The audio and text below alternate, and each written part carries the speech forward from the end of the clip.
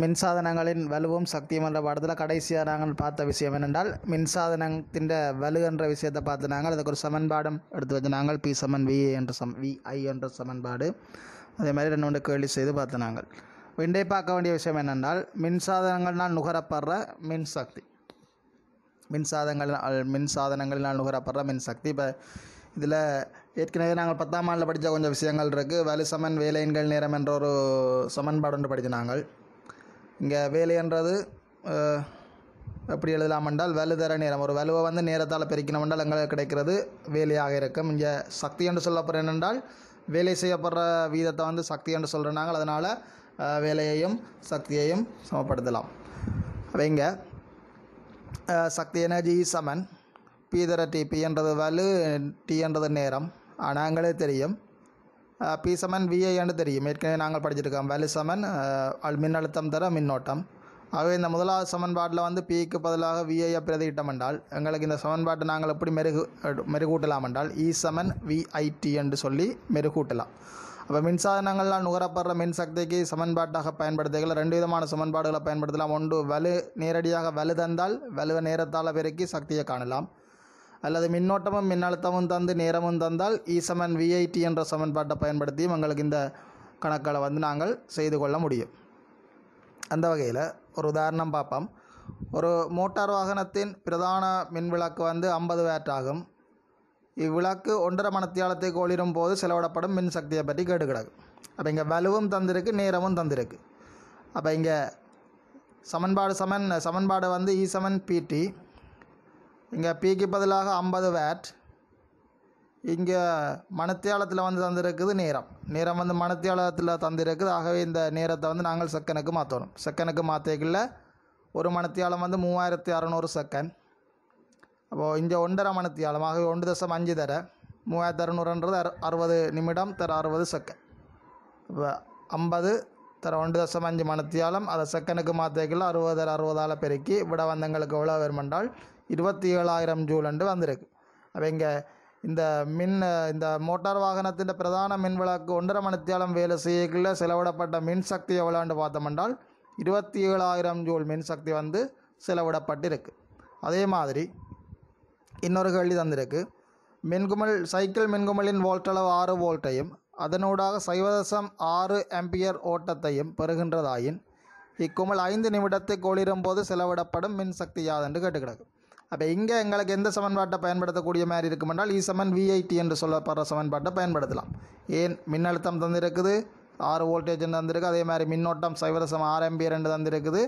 இங்கே நேரம் வந்து 5 நிமிடம் என்று தந்திருக்கு. எப்போவும் நாங்கள் சமன்பாடுகளில் பிரதியிடைக்குள்ள அது வந்து அந்த சர்வதேச அடிப்படை கணியங்கண்ட சார்பில் வந்து அலகுகள் இருக்கணும். இங்கே நிமிடத்தில் இருக்கிறது, நாங்கள் நிமிடத்தில் இருக்கிறது செகண்டுக்கு மாற்றுறதுக்கு என்ன செய்வோம் என்றால் 60ஆல் பெருக்கும். சமன்பாட்டில் பிரதியிட்டம் என்றால் 6 வோல்டேஜ் தர ஆம்பியருக்கு பதிலாக 0.6 ஆம்பியர் தர நேரத்துக்கு பதிலாக 5 தர 60. இப்போ சுருக்கினீங்க என்றால் 1080 ஜூல் என்று வரும். இப்போ பிள்ளைகள் தயவுசெய்து சமன்பாட்டில் பிரதியிட தெரியாமல் இருக்கிறீங்கள். இப்போ எங்களை மாவட்டங்களை பொறுத்தளவில் சமன்பாட்டில் பிரதியிட தெரியாமலே கனவே இருக்கிறீங்கள். இப்போ இந்த காலப்பகுதியில் வந்து தயவுசெய்து இந்த சின்ன சின்ன கணித்தல் சம்பந்தமான விஷயங்கள் என்றாலும் பார்த்துக்கொள்ளுங்க. விஞ்ஞானத்தில் கட்டாயம் முக்கியமான விஷயங்கள் மெட்ஸில் படிக்கிற அந்த பிரதியீடுகள் எல்லாம் நாங்கள் சயின்ஸில் தான் வந்து அப்ளை பண்ணி பார்க்க போகிறோம். அடுத்த விஷயம் நாங்கள் பார்க்க போகிறோம் இந்த பாடத்தில் என்னென்றால் மின்சாதனங்களின் திறனும் மின்சக்தி காப்பு. இப்போ இதில் 4 விதமான மின்குமிழ்கள் எங்களுக்கு காட்டப்பட்டிருக்கு. முதலாவதில் வந்து பார்த்திங்கன்னா இழை மின்குமிழ். இந்த இழை மின்குமிழ்ன்ற வலுவள தந்திருக்கின்றால் 60 வாட்ஸ் வலுவுடைய ஒரு இழை மின்குமிழ் தந்திருக்கு. இந்த இழை மின்குமிழ்ன்ற ஆயுட்காலத்தை பார்த்தோம்னால் 1200 மணித்தியாலம் தான் இதன் ஆயுட்காலமாக இருக்க போகுது. அப்போ இந்த வலுவண்டு பார்த்தோம்னால் 60 வாட்ண்டேக்கில் 60 வாட்ன்னு சொன்னால் என்ன அர்த்தம் என்றால் இது 1 செகண்ட் ஒளிர்றதுக்கு எங்களுக்கு 60 ஜூல் சக்தி தேவை. ஒரு செகண்டுக்கு இதை நாங்கள் ஒளிர வைக்கணும் என்றால் எங்களுக்கு 60 ஜூல் சக்தி வந்து தேவை. இந்த இளைமின் குமிழ்களில் வேறு வலுவுடைய இளைமின் குமிழ்கள் எல்லாம் இருக்குது. இதில் உங்களுக்கு நான் தந்த உதாரணம் வந்து 60 வாட். அதே மாதிரி அந்த டியூப்லைட் ஃப்ளோரொளிர்வு குழாய்கள் ഇതിൻ്റെ வலுவை பார்த்தோம்னால் இப்போ முதலாவது இளைமின்குமிழோட ஒப்படைக்கில்லை ഇതിൻ്റെ வலுவளவு வந்து குறைவு, அதே நேரத்தில் ஆயுள் காலமும் கூட. இப்போ ഇതിൻ്റെ வலுவை பார்த்தோம்னா 22 வாட், அதாவது ஒரு செகண்டுக்கு இது இயங்குறதுக்கு தேவையான சக்தி வந்து 22 ஜூல். இதன் ஆயுள் காலம் வந்து 3000 மணித்தியாலம். இதை விட வினைத்திறனான அடுத்த இருக்குது சிஎஃப்எல் மின்குமிழ்கள், இந்த சுருள் பல்புகள், ஜூ பல்புகள். ഇതിൻ്റെ വില കണ്ട് பார்த்தோம்னா இது 11 வாட்டிலிருந்து 13 வாட் மட்டும் இருக்குது. ഇതിൻ്റെ ஆயுள் காலம் 8000 மணித்தியாலம். 13 வாட்ண்டா என்ன அர்த்தம் என்றால் ஒரு செகண்டுக்கு இது இயங்க தேவையான மின்சக்தியின் அளவு வந்து 13 ஜூல். அதே மாதிரி எல்இடி மின்குமிழ்களை பார்த்தோம் என்றால் எல்இடி மின்குமிழ்கள் வந்து சாதாரணமாக எல்இடி மின்குமிழ் ஒன்றின் ஆயுள் காலத்தை பார்த்தோம் என்றால் 50000 மணித்தியாலம். ഇതിൻ്റെ பலுவளவும் வந்து மிக குறைவானது. இது 6 தொடக்கம் 8 வாட். சாதாரணமாக நாங்கள் எங்கள் வீட்டுக்கு அத்தியாவசிய தேவைகளை செய்கிறதுக்கு போதுமான அளவு மின் உபகரணங்களை தான் இதில் காட்டி கிடக்கு. இதை விட வலு கூடினதெல்லாம் இருக்குது. இது சாதாரணமாக நாங்கள் அன்றாட நடவடிக்கை செய்கிறதுக்கு போதுமான வலுவளவுடைய ஆக்களை தான் இதில் காட்டி கிடக்கு. அப்போ இதில் வந்து வலு கண்டு பார்த்தோம்னா 6 தொடக்கம் 8 வாட். 8 வாட்டுன்னு பார்த்தோம்னா ஒரு செகண்டுக்கு 8 ஜூல் சக்தி மட்டும் போதும் ஒரு இயங்குறதுக்கு. இந்த எல்இடி மின்குமிழ் இயங்குறதுக்கு ஒரு செகண்டுக்கு 8 ஜூல் சக்தி போதும். ஆயுள் காலமும் கூட. அப்போ இந்த 4 மின்குமிழ்களோடையும் ஒப்படைக்கல எங்களுக்கு எல்இடியை பயன்படுத்துகிறது வந்து சக்தியை வந்து நாங்கள் சேமிக்கிறதுக்கு ஏதுவாக அமையும். அதே நேரத்தில் இந்த ஆயுள் காலமும் கூட. ஆனால் என்ன பிரச்சனை என்றால் மற்ற மின்குமிழ்களோட ஒப்படைக்கல இந்த எல்இடியின் விலை கொஞ்சம் கூட.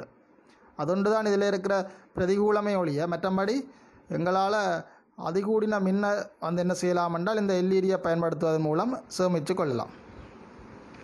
அடுத்ததாக பார்க்குற விஷயம் இதில் வந்து இந்த வெப்பப்படுத்தும் சாதனங்கள் 4 தந்திருக்கு. சமையலுக்கு பயன்படுத்தப்படுற வெப்பப்படுத்தும் சாதனங்கள் 4 தந்திருக்கு. இதில் முதலாவது படம் வந்து பார்த்திங்கன்னா சுருள், இந்த கோயில் மூலமான வெப்பப்படுத்து. இது ஆரம்ப காலத்தில் வந்தது. இப்போ பெரும்பாலும் இல்லை, இந்த வீடுகள் எல்லாம் இருக்காது, பழைய இடங்களில் இருக்குன்னு நினைக்கிறேன். இதில் வந்து சுருள், நிக்ரோம் கம்பி சுருள் வந்து பயன்படுத்தப்படும் வெப்பப்படுத்துறதுக்காக. உயர் தடைத்திறன் கூடின உலோகத்தை தான் வந்து இங்கே நாங்கள் பயன்படுத்துவோம், கலப்புலோகம். அப்போ இந்த உயர் தடைத்திறனுடைய கலப்புலோகத்தை பயன்படுத்திக்கல அதிகூடின மின்சக்தியும் வந்து தேவைப்படும் இதை இயங்க செய்கிறதுக்காக. அப்போ இது இந்த அட்வான்ஸாக வந்தது வந்து மைக்ரோவன் வந்தது, ஹாட் பிளேட் வந்தது. அதை விட இப்போ வந்திருக்கிற வந்து இண்டக்ஷன் குக்கர்ன்னு சொல்லி வந்திருக்குது வந்து இது வந்து இந்த மின்காந்த தூண்டலை பயன்படுத்தி இயங்குகிற ஒரு சாதனம். இங்கே நாங்கள் இப்போ இண்டக்ஷன் குக்கரை பயன்படுத்தி வந்து குறைந்த மின்சக்தி செலவோடைய வந்து எங்களுக்கு தேவையான சமையல் வேலைகளை செய்யலாம். ஆனால் என்ன பிரச்சனை என்றால் எல்லாத்தினையும் உற்பத்தி செலவுகள் வந்து சாதாரண மின்சாதனங்களோட உற்பத்தி செலவோட ஒப்படைக்கல அதிகமாக இருக்கும். அதே மாதிரி நாங்கள் இந்த மின்விசிறியை பயன்படுத்தியக்கலையும் சீலிங் ஃபேனை பயன்படுத்துகிறத விட டேபிள் ஃபேனை பயன்படுத்துகிறதால வந்து எங்களுக்கு குறைந்த அளவு மின்சக்தியை பயன்படுத்தி கொள்ளலாம். அதே மாதிரி தண்ணியை கொதிக்க வைக்கிறதுக்கும் அமிழ்ப்பு வெப்பமானிகளை பயன்படுத்தினோம் என்றால் எங்களுக்கு வந்து மின்சக்தியை வந்து சிக்கனமாக பயன்படுத்தி கொள்ளலாம். ஏன் அமிழ்ப்பு வெப்பமாக்கியை பயன்படுத்துகிறோம் என்றால் இது வந்து இதால் உற்பத்தி செய்யப்படுற வெப்பம் வந்து நேரடியாக நீரை வெப்பமாக்குறதுக்கு மட்டுமே பயன்படுத்தப்பட போகுது. இதை விட நிறைய இருக்குது. நாங்கள் இப்போ குளிர்சாதன பெட்டிகளை வந்து திறந்து மூடைக்குள்ள அடிக்கடி திறந்து மூடாமல் தேவையான பொருட்களை வேலைக்கு எடுத்து வைக்கலாம். இது வந்து மின்சக்தி காப்புக்குரிய ஒரு முறை. அதே மாதிரி அயன் பண்ணைகளையும் வந்து ஒவ்வொரு உடுப்பாக அயன் பண்ணாமல் எல்லா உடுப்பையும் சேர்த்து அயன் பண்ணி போட்டு வைக்கிறது ஒரு முறை. இதெல்லாம் சின்னல படிச்சிருக்கிறோம். அதே மாதிரி வாஷிங் மிஷினை பயன்படுத்திகளையும் ஒரே நேரத்திலேயே உடுப்புகளை கழுவுறது வந்து நாங்கள் இந்த மின்னை சிக்கனமாக பயன்படுத்தி கொள்வதுக்கு பயன்படுத்துகிற முறை. ஏன் நாங்கள் மின்னை சிக்கனமாக பயன்படுத்தணுமெண்டா ஏன் மின்னை நாங்கள் சிக்கனமாக பயன்படுத்தணும்? நாங்கள் கரண்ட் காசு கட்டுறது தானே, ஏன் மின்னை நாங்கள் சிக்கனமாக பயன்படுத்தணுமென்ற ஒரு கேள்வி கொண்டு வரும். எங்கள் வீட்டுக்கு நாங்கள் பயன்படுத்துகிறதுக்கு நாங்கள் கரண்ட் காசு கட்டி கொண்டு தானே இருக்கிறோம் என்று நாங்கள் கதைக்கலாம். ஆனால் இங்கே நாங்கள் பார்க்கல நாட்டில் உற்பத்தி செய்யப்படுற கரண்ட்டுக்குரிய கட்டணத்தை வந்து நாங்கள் எல்லாருமே நீட்டாக வந்து அந்தந்த மாதங்களில் கட்டுறாக்கள்ன்றது மிக மிக குறைவு. அப்போ உற்பத்தி செய்யப்படுற இப்போ இருக்கிற சிச்சுவேஷனை பார்த்தோம்னால் பெரும்பாலும் காசே கட்டியிருக்க மாட்டோம். இந்த மாதத்துக்கு பில்லும் பெறையில் இன்னும் கட்டவே இல்லை. அப்போ உற்பத்தி செலவுன்ற ஒரு விஷயம் ஒன்று இருக்குது. அப்போ இந்த உற்பத்தி செலவை வந்து அரசாங்கம் வந்து எங்களுக்கு தெரிதென்றால் நாங்கள் சரியாக அந்த காசை கட்டி கொண்டிருந்தோமாண்டா நாங்கள் பரவாயில்லை பயன்படுத்தலாம். இப்போ நாங்கள் பயன்படுத்த உற்பத்தி செலவும் என்ன செய்து கொண்டு போய் கொண்டிருக்கும் என்றால் கூடிக்கொண்டு போகும். இப்போ வெக்க காலம் வந்துடுது. இப்போ பெரும்பாலும் எல்லா வீட்லேயும் வந்து ஃபேன் போடாமல் இது இயலாது இந்த காலப்பகுதிகளில். அப்போ இங்கே சாதாரணமாக ஒரு குளிர்காலத்தில் நாங்கள் பயன்படுத்துகிற மின்சக்தியின் அளவோடு ஒப்படைக்கல வெக்க காலத்தில் பயன்படுத்த போகிற மின்சக்தியின் அளவு வந்து எங்களுக்கு கூட. அப்போ இதை வந்து உற்பத்தி செய்கிறதுக்கான உற்பத்தி செலவும் வந்து கூட. எங்கள்ட நாட்டின் பிரதான மின் வளங்கள் வந்து நாங்கள் வந்து சொல்லிக்கொள்கிறோம் என்னென்றால் நீர் மின்சாரத்தை தான் கூடுதலாக நாங்கள் உற்பத்தி செய்கிறோம் என்று சொல்கிறோம். ஆனால் உண்மையாகவே நீர் மின்சாரத்தை விட நாங்கள் கூடுதலாக பயன்படுத்துகிற வந்து அனல் மின்சாரங்கள் மூலம் எங்களுக்கு வர மின்சக்தி தான் வந்து கூட. அப்போ இங்கே கூடுதலான அனல் மின்சாரத்தை நாங்கள் பயன்படுத்தியதில் என்ன நடக்க போன்றால் எங்களுக்கு அதிகளவான சூழல் மாசடைதலும் நடக்கும். அதே நேரத்தில் வெளியிலிருந்து எங்களுக்கு வேறு நாடுகளில் இருந்து நாங்கள் எடுக்க வேண்டிய நிலக்கரியாக இருக்கலாம், ஒயிலாக இருக்கலாம், அதின் அளவும் வந்து எங்களுக்கு என்ன செய்ய போனால் கூட போகுது. அதனால் மின்சக்தியை வந்து நாங்கள் சிக்கனமாக பயன்படுத்தினோம் என்றால் எங்களுக்கும் நல்லது, நாட்டுக்கும் நல்லது. இதில் நான் வந்து உங்களுக்கு இலங்கை மின்சார சபையினுடைய இணையதள முகவரியிலேருந்து எடுக்கப்பட்ட ஒரு படத்தை போட்டிருக்கேன். இது 15/4/2020 டீட்டெயில்ஸ் வந்து இதில் போட்டு கிடக்கு. எங்கள் நாட்டில் உற்பத்தி செய்யப்பட்ட மின்சாரம் இப்போ 15/4/2020 உற்பத்தி செய்யப்பட்ட மொத்த மின்சக்தியின் அளவு விளாண்டு பார்த்தோம்னால் 29.07 ஜிகாவோட் மணித்தியாலம். இப்போ இதில் எங்களோட நாட்டில் உற்பத்தி செய்யப்பட்ட மின்சாரத்தில் தேர்மல் கோல், அதாவது நிலக்கரி மூலம் உருவாக்கப்பட்ட உற்பத்தி செய்யப்பட்ட மின்சக்தியின் அளவை பார்த்தோம்னால் 17.02 ஜிகாவோட் மணித்தியாலம் இருக்குது. அதே மாதிரி நீர் மின்சாரத்தால் எங்களுக்கு கிடைச்ச வந்து 5.69 ஜிகாவோட் மணித்தியாலம்.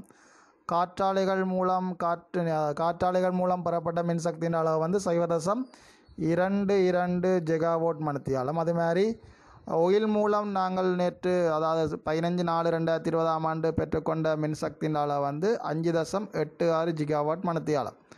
அப்போ பார்த்தோம்னால் ஒட்டுமொத்தமாக பார்த்தோம்னால் எங்களோட நாட்டின் பிரதானமான மின்சக்தி எங்கேருந்து நாங்கள் எடுத்துக்கொள்கிறோம் என்றால் இந்த நிலக்கரியின் மூலமும் ஒயிலின் மூலமும் தான் எடுத்துக்கொள்கிறோம். கிட்டத்தட்ட 23 ஜிகாவோட் மணித்தியாலத்துக்கு மேற்பட்ட மின்சக்தியை வந்து நாங்கள் எடுக்கிற வந்து நிலக்கரியில் இருந்தும் ஒயிலில் இருந்தும். அப்போ இது வந்து என்ன மாதிரி என்றால் புதுப்பிக்க முடியாத மின்சக்தி வளங்கள். இப்போ நிலக்கரியும் அழிஞ்சு போகக்கூடிய உண்டு, இப்போ ஒயிலும் வந்து அழிஞ்சு போகக்கூடிய உண்டு.